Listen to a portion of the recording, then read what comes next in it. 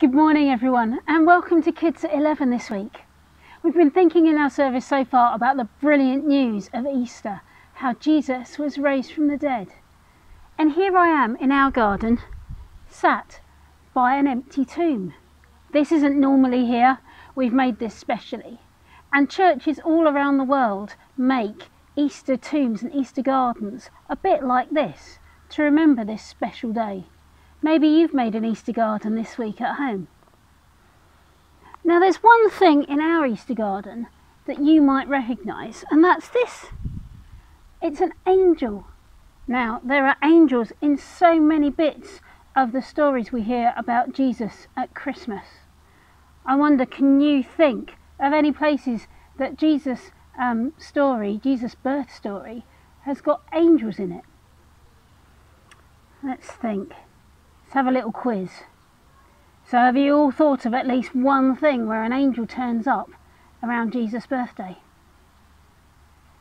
Okay, so if you said the angel that appears to Mary, then give yourself a pat on the back. Well done. And if you said that the angels appeared to the shepherds in the sky and sang, then well remembered. If you remember, Joseph saw an angel in a dream as well. So that's another one. And bonus points if you get one where the angel appeared to Zechariah. There often is a story told right at the beginning of Advent, foretelling the story of John the Baptist's birth. Another angel. Whenever angels appear to people, the first thing anyone ever says, the first thing the angels say is, "Do not be afraid," which makes me think angels must be quite scary.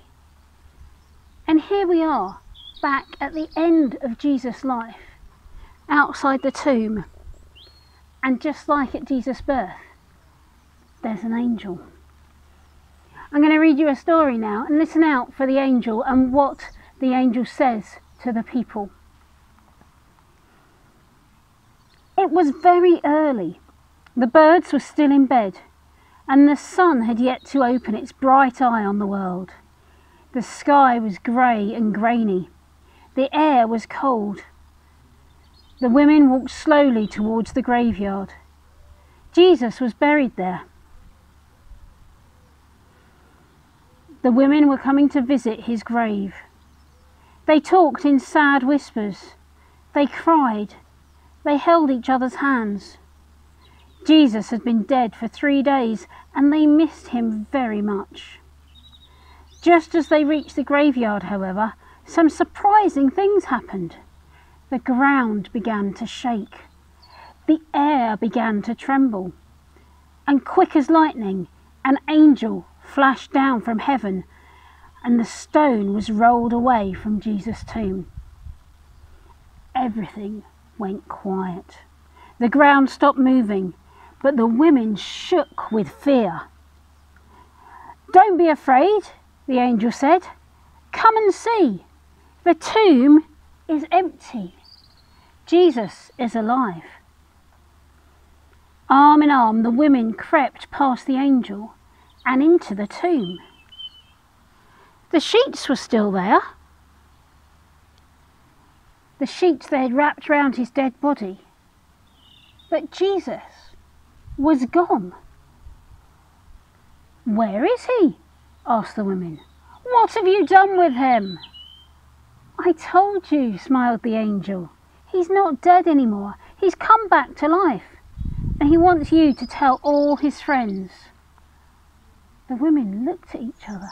They didn't know whether to laugh or cry. They could hardly believe it.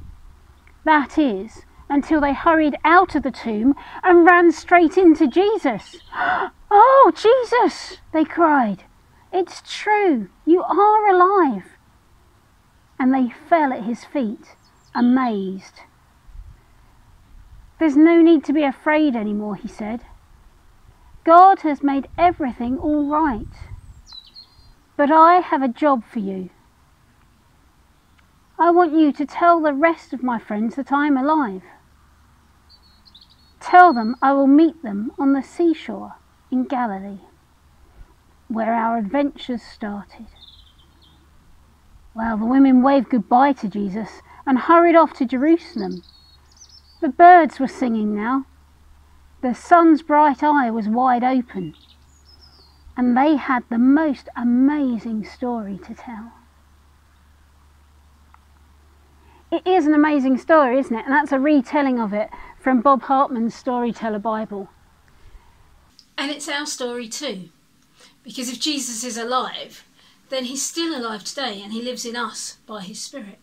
And because of that, we can shine his love to the world. So we're going to sing now, and we're going to sing Shine from the inside out, because we want the world to see Jesus' love is still around today.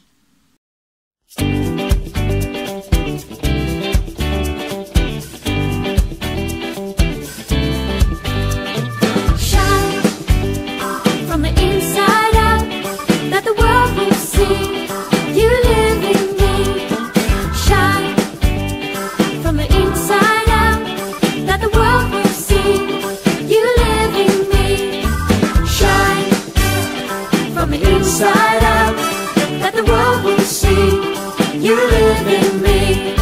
Shine from the inside out, that the world will see you live in me. You know me and you love me, you fill me, so send me to shine from the inside out, that the world will see you live in me. Shine from the inside out, that the world will see you live in me. Know me, love me, fill me, send me. Know me, love me, fill me, send me. Know me, love me, fill me, send me. Know me, love me, fill me, send me.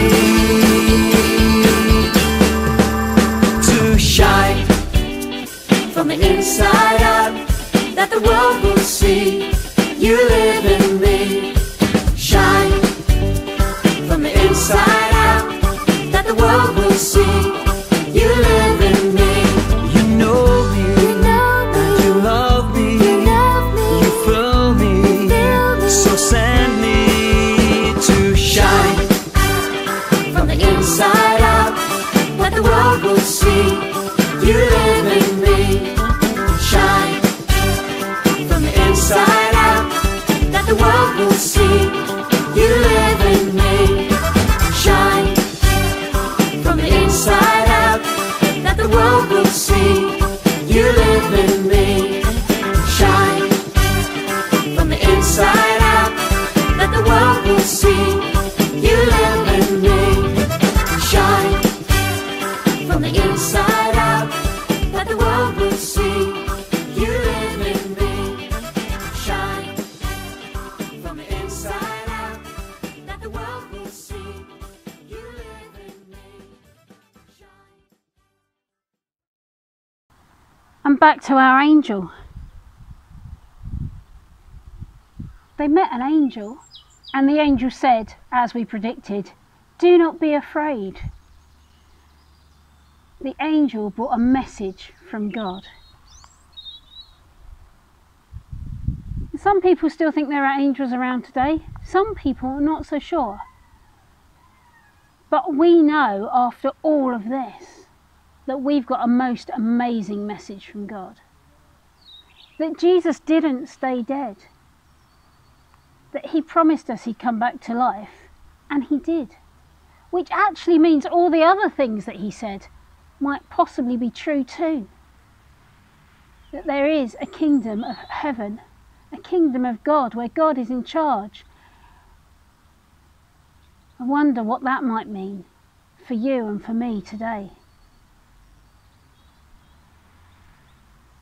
It is such good news. And I wish you a very, very happy Easter. And I bet you've got a few chocolate eggs at your house. You might not have, but you've probably had some before, and you've probably seen some too. And quite often we eat eggs at Easter because they remind us of the shape of the tomb. And the chocolate eggs often aren't full, but they're empty.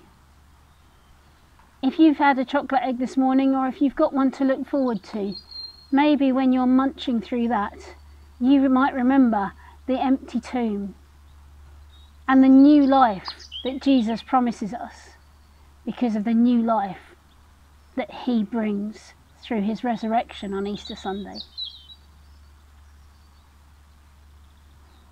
Thank you for coming here this morning. Thank you for being part of our story, for wandering with us and joining in.